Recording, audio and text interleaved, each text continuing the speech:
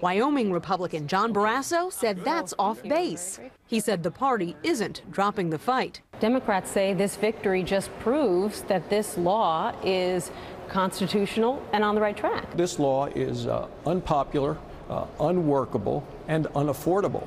And according to CBS, only 9% of the people in the country believe it's working well. He's referring to a new CBS News New York Times poll that also found less than half of all Americans, 47%, approve of Obamacare. But that's still an improvement from 32% in 2010 or 43% just last month.